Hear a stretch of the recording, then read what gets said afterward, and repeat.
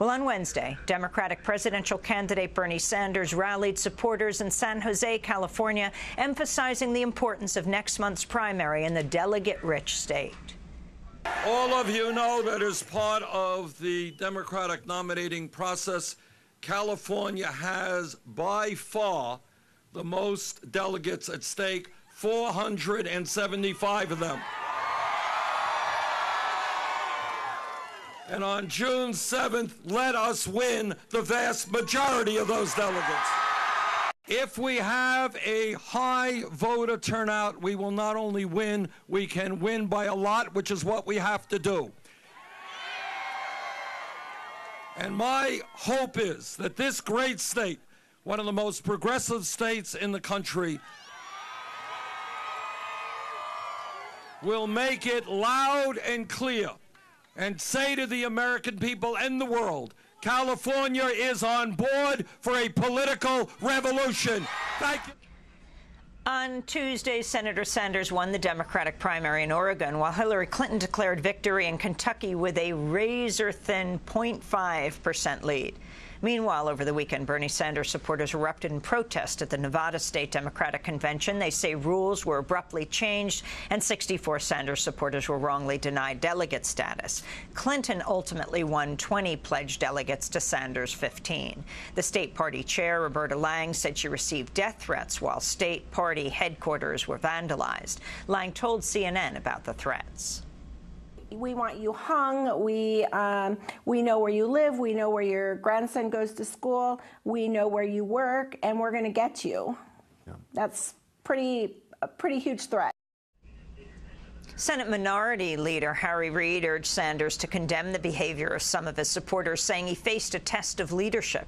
In a statement, Sanders rejected violence and noted that during the Nevada campaign, shots were fired into his campaign office in the state, and his staff's housing complex was broken into and ransacked. He also accused Nevada Democratic leadership of using its power to, quote, prevent a fair and transparent process, unquote, at the convention Saturday.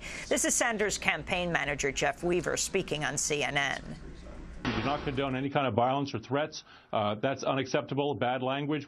That's unacceptable. But we are not going to allow the millions of people who supported Bernie Sanders to be sort of rolled over in places like Nevada by the way they handled that convention. Much disagreement remains over what actually happened during the Nevada convention and if the media's portrayal of the situation is even reliable. For more, we're joined here in Madison, Wisconsin, by longtime media analyst Robert McChesney, professor at the University of Illinois, Urbana-Champaign in the Department of Communication. He co-founded Free Press, a national media reform organization. McChesney and John Nichols recently co-wrote the book People Get Ready, The Fight Against a Jobless Economy and a Citizenless Democracy. Bob McChesney, welcome back to Democracy Now! It's great to have you with us. Glad to be here, Amy. So what do you think of the media's coverage of this presidential race? Well, it's been deplorable, even by the standards that we've talked about this in past years, grading with a curve, allowing for bad coverage as a rule. This has been, I think, an all-time low by mainstream corporate media, and NPR I'd toss right in there. You know, you have in the Sanders campaign, whatever one might think of Sanders, as a journalist, you're looking at one of the most extraordinary political stories in decades that's come along. You have someone who's galvanized young support on really an entirely different vision of our society, like no other candidate, again, in decades. If as a journalist you think this would be heaven on earth, this is the greatest story you could possibly have to cover. You'd look to the sky and say, thank you for putting me here in 2016. Yet what we've seen is the Sanders campaign's been largely neglected. All the data shows this, barely covered. And the coverage and the framing of it has been largely through the eyes of the establishment, through the Hillary Clinton campaign. This guy's a nuisance. He's a pain in the butt. He's getting in the way in front of the real candidate, the presumptive nominee, presumptive going back to the very beginning. And when you see Sanders or one of your surrogates on the air, generally the tenor of the questioning is, what would Hillary's people want to ask him? You know, it's never like, let's take these people on their own terms. So you put it all together, it's been pretty distressing and a source, I think, of frustration for a lot of people that they've not really had a fair hearing and a fair exposure to people who rely upon cable news networks and the mainstream media to learn about politics. The other issue that's really crucial here, and it gets to the Nevada issue, is that it's also brought to the front just how little actual journalism goes on in American mainstream journalism, how much of it is simply regurgitating what people in power tell them, how much of it is simply predictions that are mindless. There's all sorts of crucial issues everywhere you turn that journalists should be diving into, looking at, like the claims about Nevada. We had all this reporting about purported threats and violence in Nevada, but it was all based on basically taking at face value the words of one side and dismissing the words of the other side.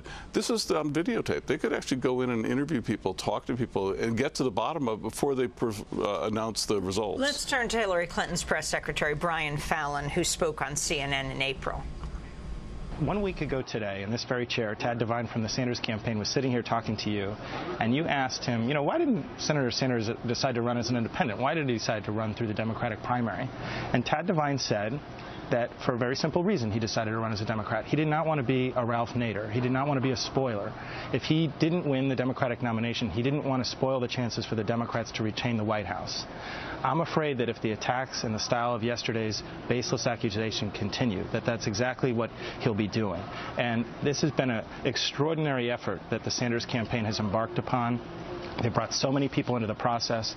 But yesterday, the tone of the attacks was suggesting that if the Democratic Party doesn't see fit to nominate Bernie Sanders, then it's not a party worth supporting. And that is poisonous rhetoric that would seriously impair our party's ability to come together in these closing weeks.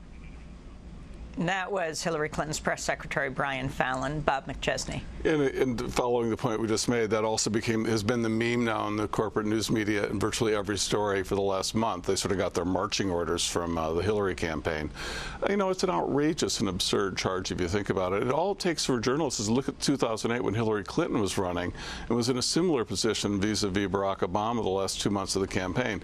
In that period, she refused to get out, said, I'm taking it right to the convention.